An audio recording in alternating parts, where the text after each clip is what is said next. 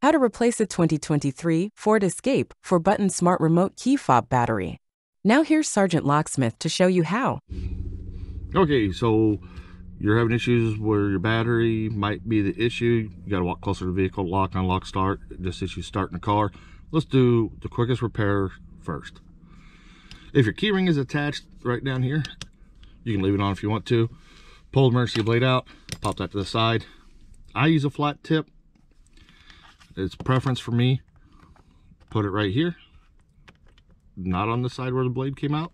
Put it in, twist, and you notice the cover's popping up. Then I can just run this down the side and it pops it up. Now it's popped up. Here's your battery. This battery wants to come out. Just dump it up. 2450. Put your new battery in. And when you push it down, it wants to pop up just a little. That's fine. This back cover will hold it down. If the battery doesn't come out on yours, that's where you want to come in on the side right here and lift up.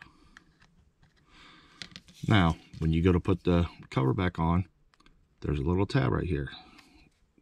There, you should be able to see it.